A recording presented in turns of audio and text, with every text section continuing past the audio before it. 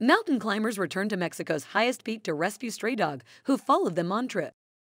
A hiking crew in Mexico rescued a stray dog who spent a month in freezing cold weather stranded atop the volcano in the southern state of Veracruz.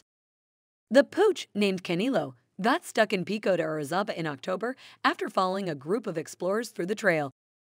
However, instead of following the hikers back down, the dog stood behind. As per Daily Mail, Canelo was somehow able to survive the cold and the snow. Meanwhile, many mountain goers tried to lure him into leaving the peak, but to no avail.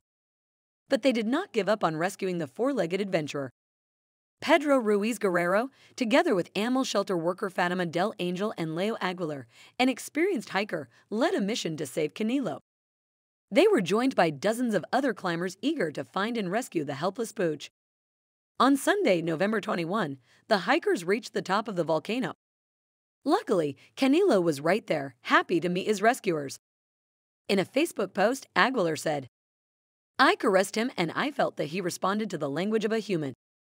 The experienced hiker then placed the dog in a large backpack and took him home with his two other dogs, Rocco and Pachito Botas. Unfortunately, Aguilar could not provide a home to a third canine, so he handed Canelo to Del Angel.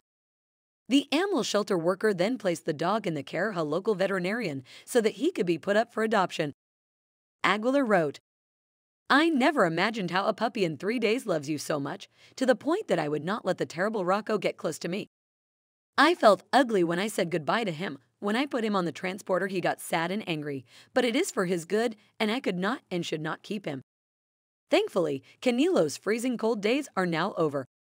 Hopefully, he would soon meet his new loving owners who would invite him to his forever home. Thanks for watching.